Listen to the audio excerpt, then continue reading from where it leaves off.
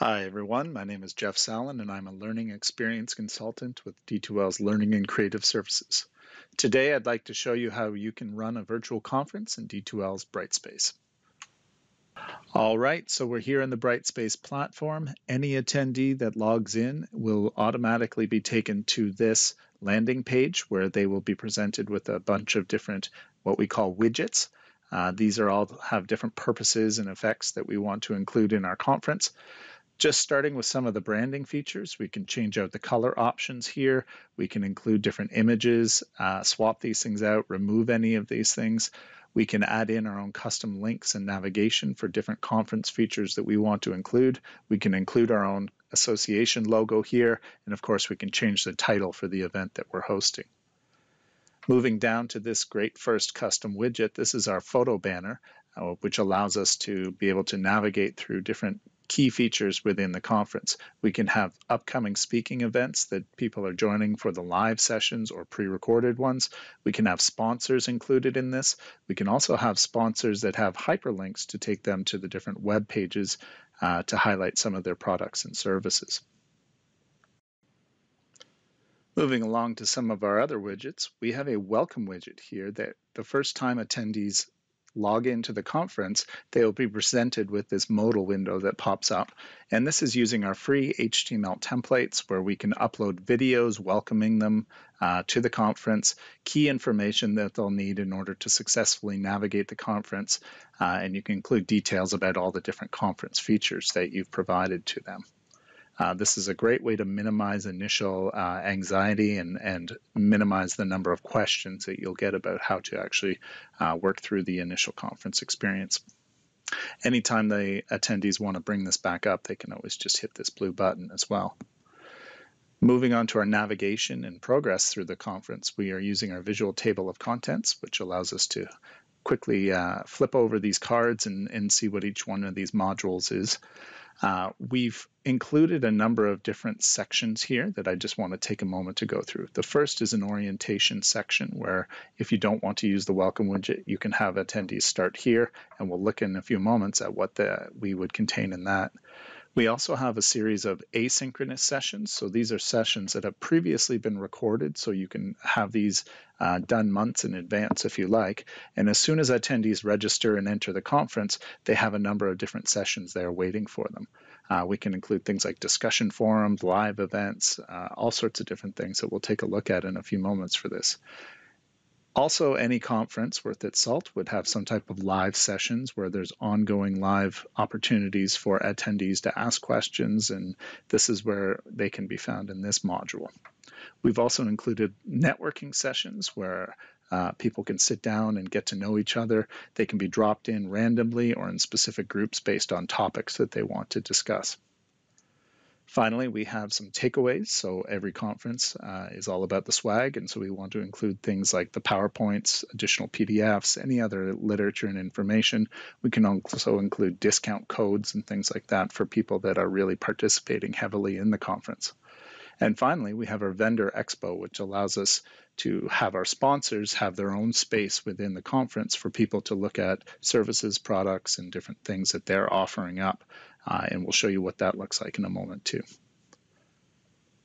Moving along, we have an activity feed, and this is a live feed that ends up going up where I can quickly create posts about ongoing events during the conference. People can add comments, and this can be kind of a Facebook type experience. We can also include a custom calendar that allows us to host different events and showcase those to our attendees so that they can jump into each of these sessions that are ongoing throughout.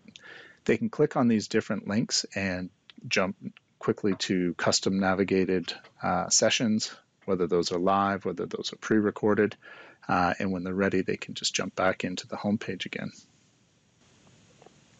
Social media is obviously a very important thing at any conference, and we include a Twitter feed here that you can include as your association's Twitter feed so that you can keep people up to date on events.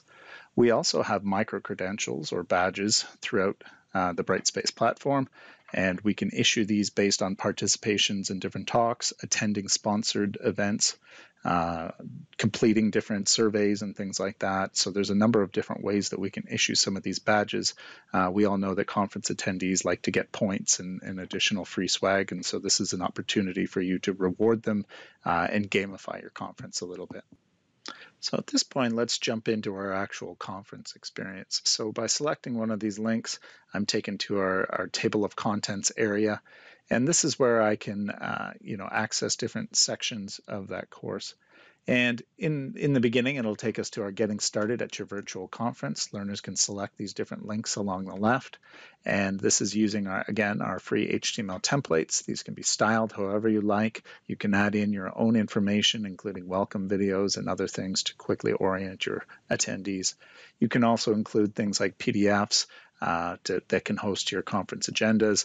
These things can be downloaded by the actual participants so that they don't have to keep opening up Brightspace every time they're curious about an upcoming event a month later or something. And finally, we can have things like conference surveys and stuff that allow us to measure feedback from our attendees. And these can be put into some of the asynchronous or synchronous sessions, the live events or the pre-recorded ones.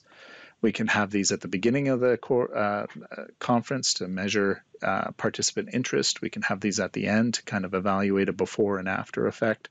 So there's lots of ways that we can use our survey tool that's built into Brightspace to get some reports back so that we can make iterative improvements on our conference experience. For the pre-recorded sessions, these are ones that will already be available to our attendees as they come in, and we can organize these by topic, by speaker, by however you want to. In this case, we've organized this from a speaker that's already pre-recorded a session, and this gentleman will end up having his presentation posted, and then this is followed up through a meaningful discussion forum that's posted afterwards.